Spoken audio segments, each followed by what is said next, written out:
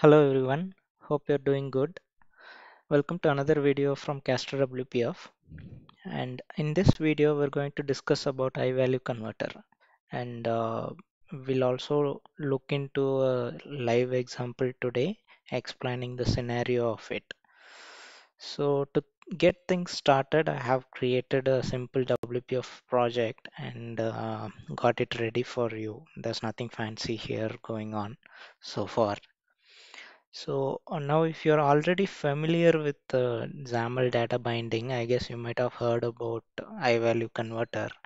And if you're not, I would suggest you to check out my other videos related to XAML data binding because we have a pretty good use case scenario and the basic tutorial videos available already in the channel. IValueConverter is an interface used to convert binded input value by doing some simple operations and return back things to the UI. So it can be of a same type, it can return a different type as well. So things will get complicated if you're proceeding with data binding everything. So especially if you're going to implement MVVM principle. In some point of time, you might want to do some calculations based upon the binded value and return the results based upon that. So that's where the iValue converter comes into picture.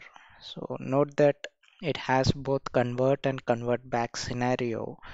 And today's session we are going to see the convert alone. So let's go and see a live example of convert.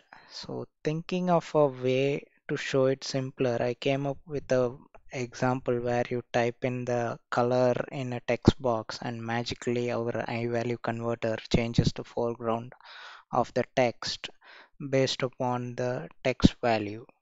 First thing first, we'll create a class for iValue converter. So that's why we are going to create a class called text to brush converter which implements iValue converter. So if you use Visual Studio IntelliSense, it actually does the job for you in implementing the interface. So once it is done, you can see convert and convert back function. Considering we are just going to implement convert functions alone, we will dive into the logic by commenting out the implemented exception. So our logic is if user types in a color, we have to return a brush based upon the type of the color. So by before checking the text, we will have a default black brush which acts as a fallback in case our scenario doesn't match the color user is typing. So the next thing is we have to actually check the input value is string or not.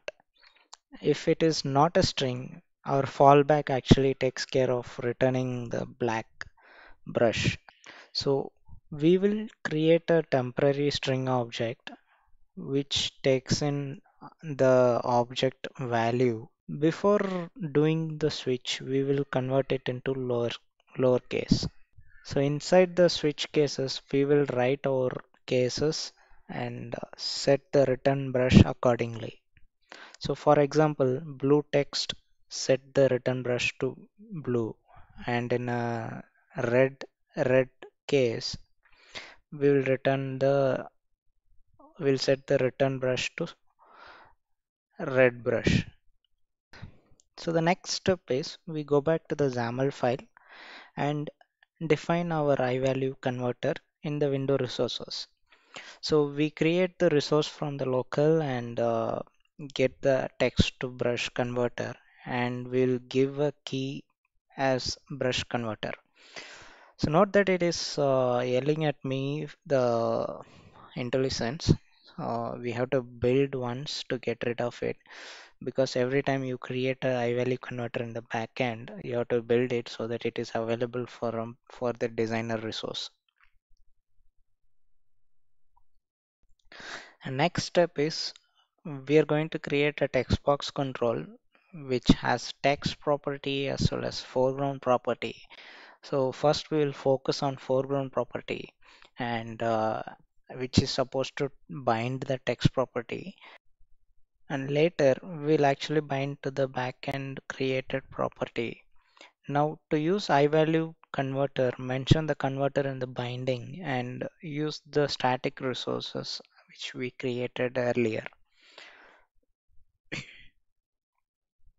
Now just set the height to 50 and give it a margin of 10. And now going back to the main window, we will create a property called color text, which we will bind it in our text box of the text property. So in order to do that, we will implement the iNotify property changed interface.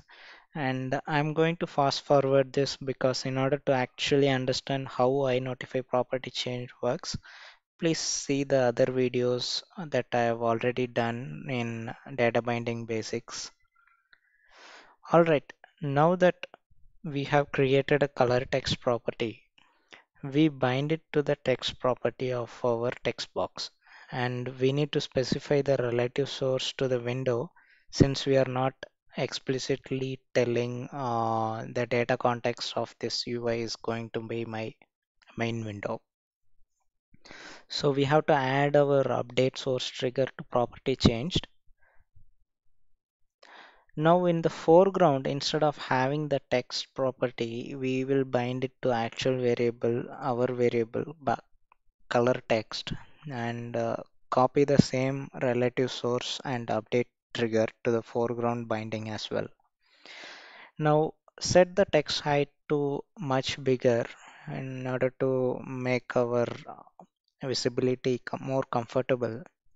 Let's start the test. So I'm building it and starting the application. Now by default, the text will be black because it doesn't match to any of our colors.